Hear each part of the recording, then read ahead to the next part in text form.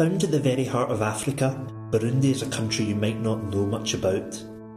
The people there have suffered from years of conflict, which has seen neighbour turn against neighbour. Life in a conflict zone becomes almost impossible. Farmers can't work their fields, and children are too scared to go to school. With your help, SCIAF reaches out to the most vulnerable of our global neighbours with practical support and real hope for a brighter future. In Burundi, SCIAF is helping to bring broken communities back together, supporting those brave people who are living out forgiveness and laying the foundations for peace and progress. On your wee box this year you will meet Claude. He saw his father being killed during the conflict, and soon after his mother also died. Feeling angry and hopeless, Claude ended up as a 13-year-old child soldier. When the war ended, Claude returned to his village.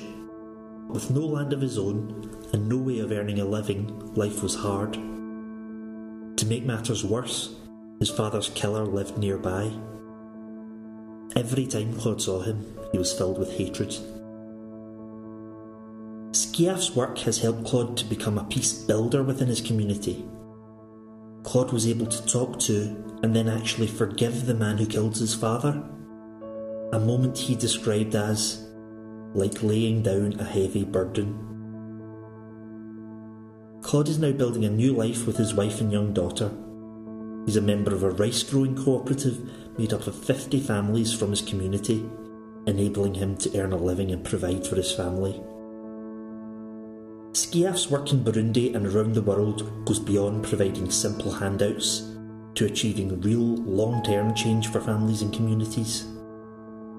This Lent, let's follow Claude's example to change ourselves and to help others change their lives. Join us in the journey for a just world.